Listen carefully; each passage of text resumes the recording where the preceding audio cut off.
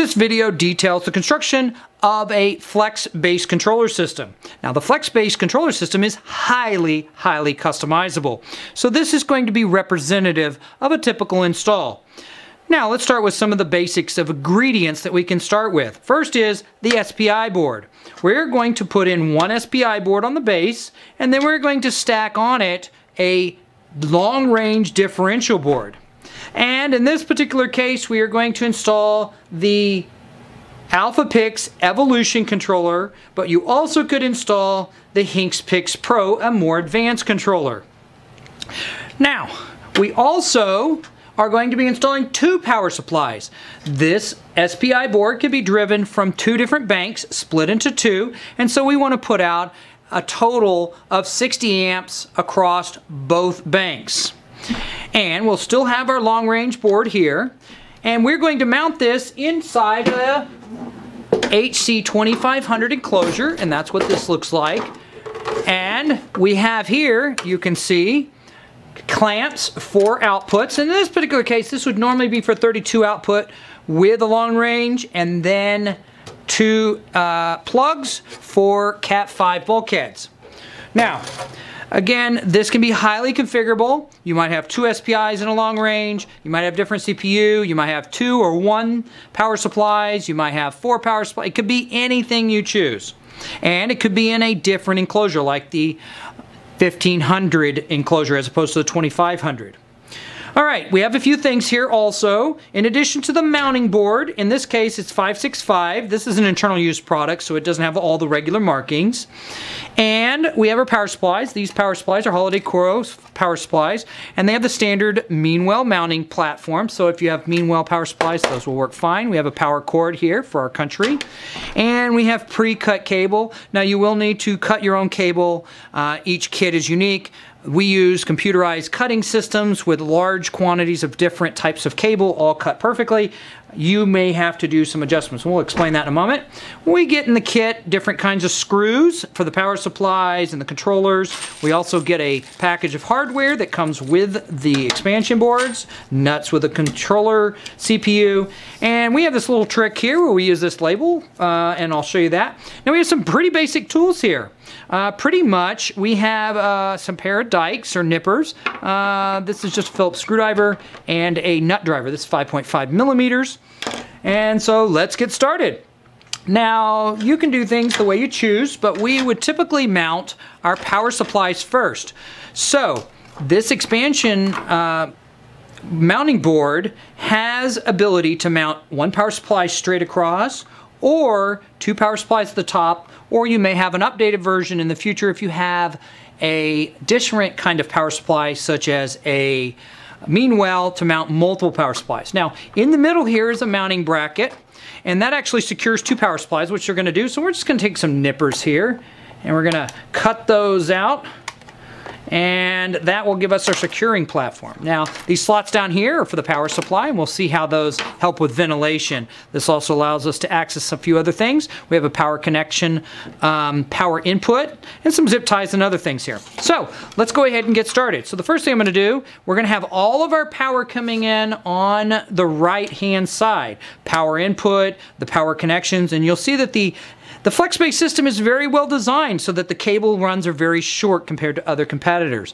So let's start with that. So what we're going to be doing is turning these on our sides. Now we could put one flat, but we're going to be turning them sideways. So I'm going to take that and flip that over.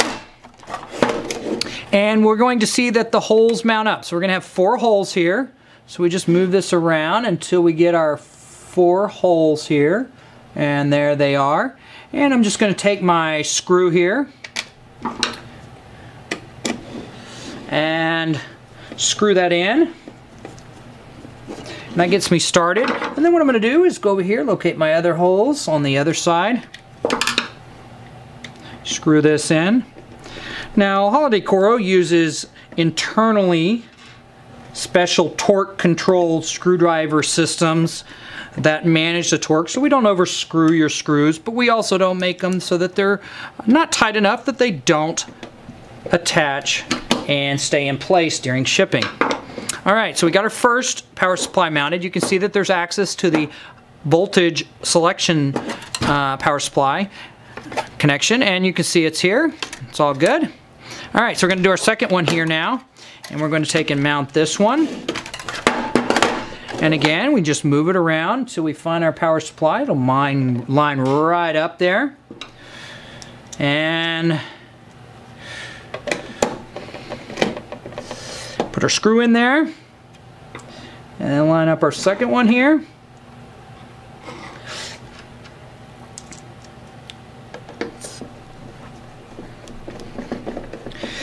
This is an aluminum housing on most power supplies, so be sure not to over tighten these. They don't need to be very, very tight. Just get them snug down. With 4 screws in there, they won't go anywhere. Also be aware that if you are using screws and you're using them mounting to the bottom, some power supplies, unlike HolidayCoro, where we have no per circuit board underneath these holes or on the sides, you could have those in your power supply. So be aware of the length of the screws in your particular power supply. All right, so now we've got them mounted. You can see they're not completely secure, so what we're going to do here is just take our mounting bracket here, and we only need on 2 of these. Here, just going to put a screw in there, and another screw here. And now you can see they're nice and tight. And we have our 2 power supplies. Now I've already pre-loosened these screws so they're easier to hook up. And since we're already familiar with this, what we're going to do is we're going to take our ground wires. Now we have these pre-cut already. We have a ground, a hot, and a neutral. And we're going to simply just tie these in here. You want to tighten these down, not too tight, let's not go crazy, but also not so loose that they should pull out with any kind of effort. All right, and what we're doing here is instead of running 2 power cables to put a power in, since we have 2 power supplies, we're just jumping from one to the next.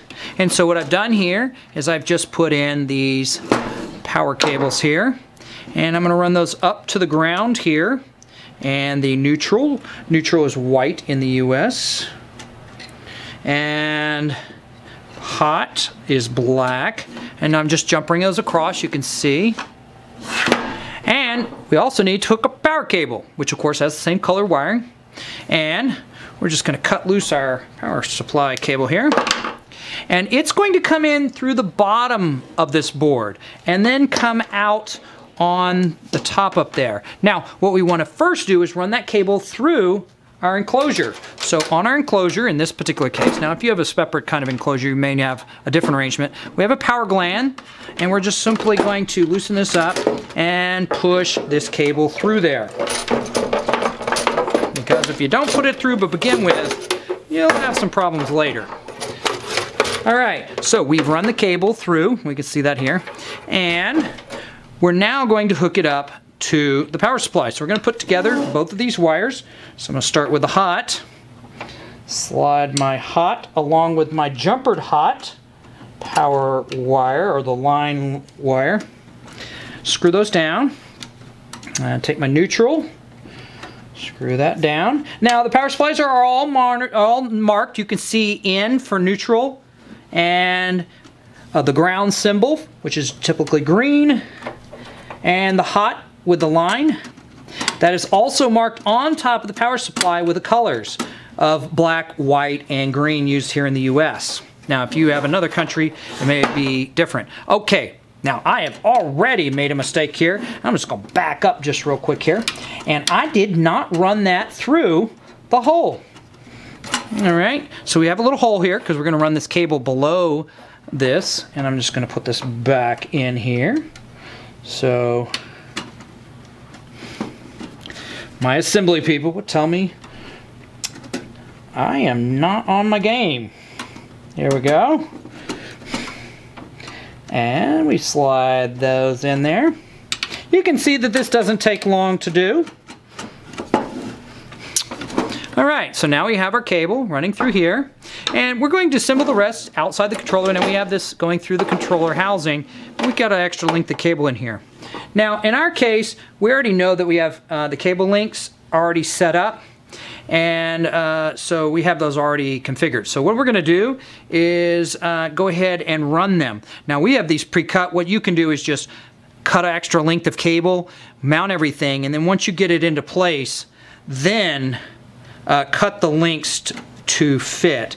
Now, of course, these are going to, with some hope here, work out perfectly on the length. And I'm putting in positive for V plus, and negative is the minus.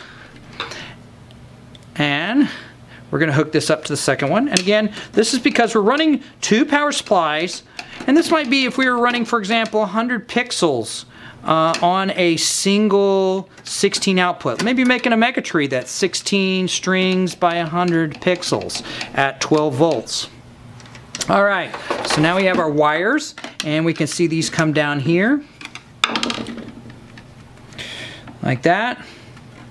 All right, so the next thing we need to do is get our power board in here. Now, normally what I would suggest is that you remove all of your plugs first and get them out. Now, if you are going to build multiple tiers of an SPI control, like a 32, and you have them stacked, you build one layer, hook all your cables up, then build the next layer on top of it. Now, I am not going to show hooking up all the individual wires. That is a little bit lengthier process. Please note that we do clearly mark each one of them the outputs. They are broken down into outputs 1 through 8 on the left and 9 through 16 on the right. And they are also marked up here, ground, ground, and 9 through 16 and 1 through 8. So here's a little trick we have. Now we need to mount this onto the board, and we need to put a spacer in between because we have little pins that are here, and so we need to space a little bit off of this mounting board. Now this mounting board is non-conductive, which is what you should have. Now we need to use some of the hardware that came in the kit. And so here's what we've got here. So now I don't see that we have our spacers. Unfortunately, I forgot my spacers, and we'll have to skip those, but this is what you would have normally. So what we would have is we'd have our screws. So we have 4 screws in here that we're going to need for this setup. Now you may notice that there are 6 screws total here, and you only need those 6 highest screws on those levels above. Now we actually are going to mount all 6 though. So we're going to put the screws through, and I'm just pushing them through. Now what I'm going to do here is actually I need to put them through it one section at a time. So I've put them through, you can see them there. And we use a little trick. We use some tape, our HolidayCoro tape here, and we really just take these like this and put it like that. And that holds them in. Watch, flip it over, now you're good to go. Now, unfortunately, I did not bring my spacers. What you should do is put appropriate spacers included with your kit here. And you would put them on top. And the next thing you would do, go ahead, put your next ones in here.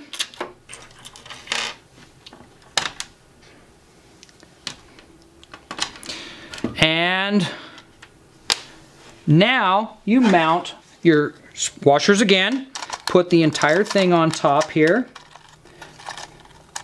Get all your screws to come through. So now we got 6 screws. Now we simply take the spacers. Now you'll notice that there's a long one and there is a short one.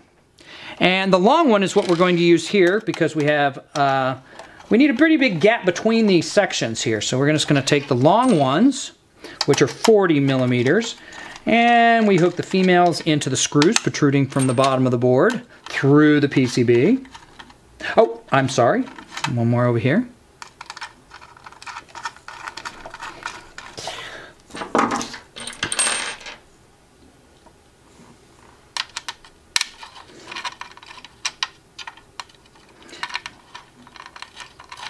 Okay, so now we got those screwed in there.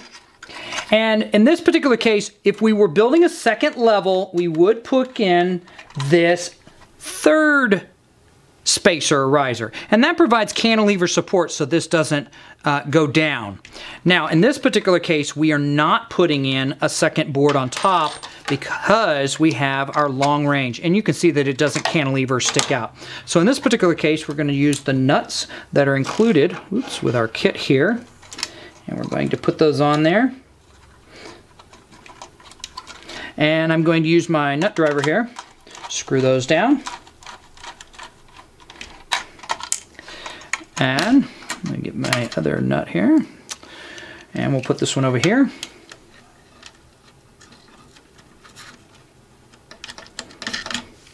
And we screw that down too. Okay, finish screwing all these others down.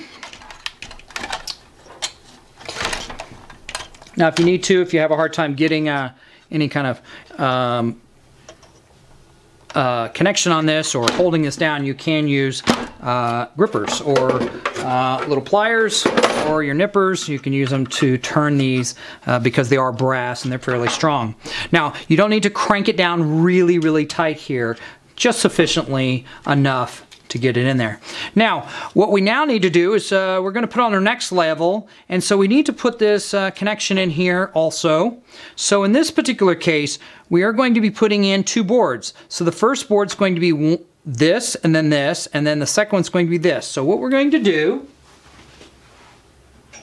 we're going to take some scissors, and we're going to cut off the excess. So if you look here, you'll see that we have 3 connections on one end, and they're kind of together, and then one separated.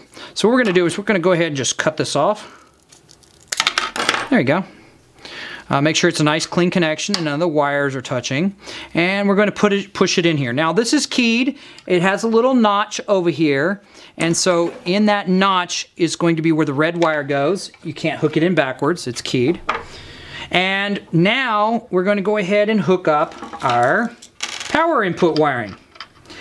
And we're going to also hook up some extra wiring because we need to jumper power for the long-range differential board. And they're just going to jumper it off of this. So we're going to take our negative here, screw that in there, and our other negative, screw that in there, and our positive.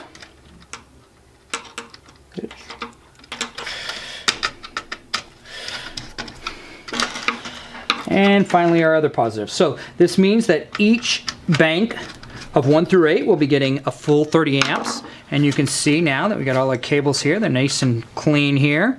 Now I need to go back and add one more cable. So what I'm going to do, unscrew this. Forgot to do this. And I'm going to add in these 2 extra wires.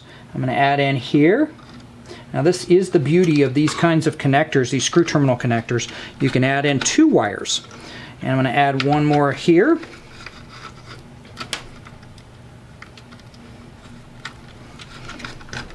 Okay, so what we have here, it doesn't matter which one of these, as long as you just get positive and negative. And this is because we are running this off of one set of power supplies, and we're going to need to get our power up here to our long range board.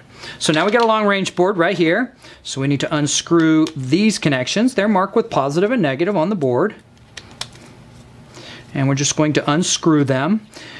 All right, and we're going to mount this board.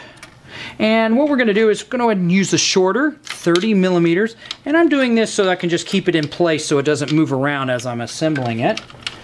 All right, let's put our 30 millimeter spacers since we don't need a lot of space above this long range board here. All right. Okay, so we're going to slip our positive and negatives under here. And there we go.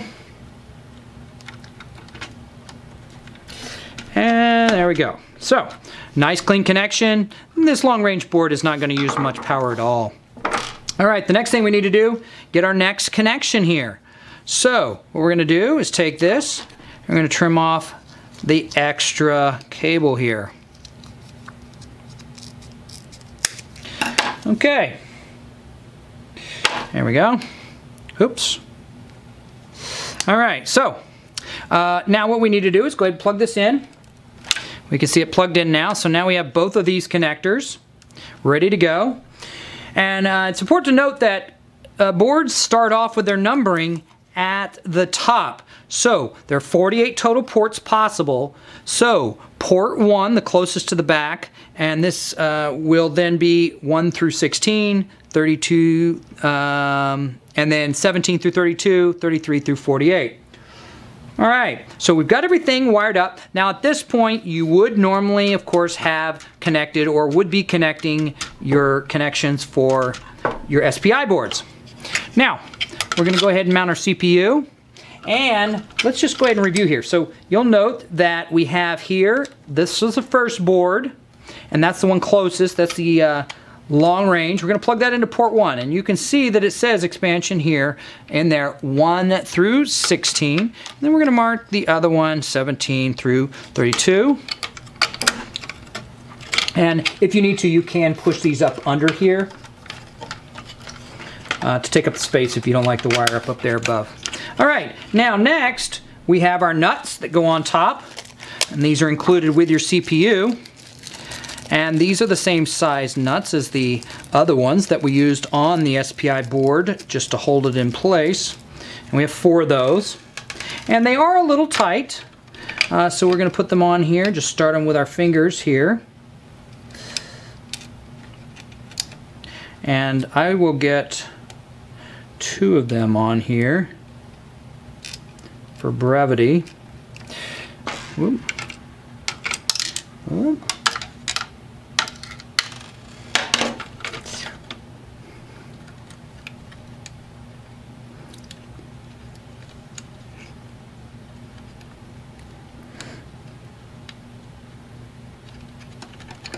Okay, and we got 1 there and 1 over here. All right, so now this could have been a HinksPix Pro, so you could easily have dropped in this CPU. You can see it would still fit just fine, or in this case the AlphaPix Evolution. All right, so several things we need to do to clean this up, just make it look a little better. We've got included zip ties in the kit, so what we're going to do is we're going to go ahead and pull our sticker off the back here, and we're going to run this zip tie up through here, grab these wires, and pull them down. This is really just for aesthetics, just makes it look a lot better. And on the back side, we're going to pick up, whoops, we're going to pick up the power cable so that we get that, so it stays in place. And we're going to zip tie the whole affair down once we get all of our wires nicely arranged the way we like them. All right, get that zip tied in there and clip that off. So now you can see we've got our wires all in there, they look great, and we're going to run the cable back up through here. All right, now we're ready to drop this into our housing.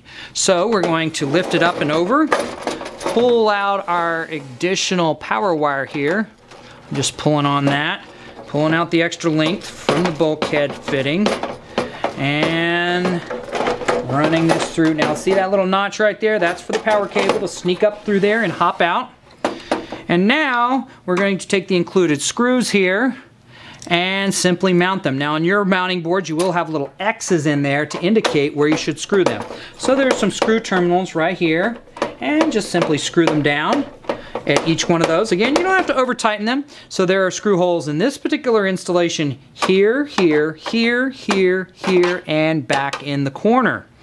And so we would then of course run any additional cabling. If we have a bulkhead fitting for Cat 5, it would show up through here. This allows you to run your Cat 5 cable up here and still have a waterproof connection coming out.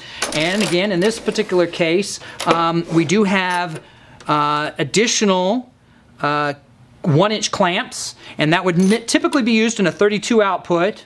And then in this particular case, we also have this drilled for a 3/4 inch if you're running Cat 5 into your long range differential connection. So all this can be completely customized, but you can see in a very short period of time, we're able to build out this controller ready to go.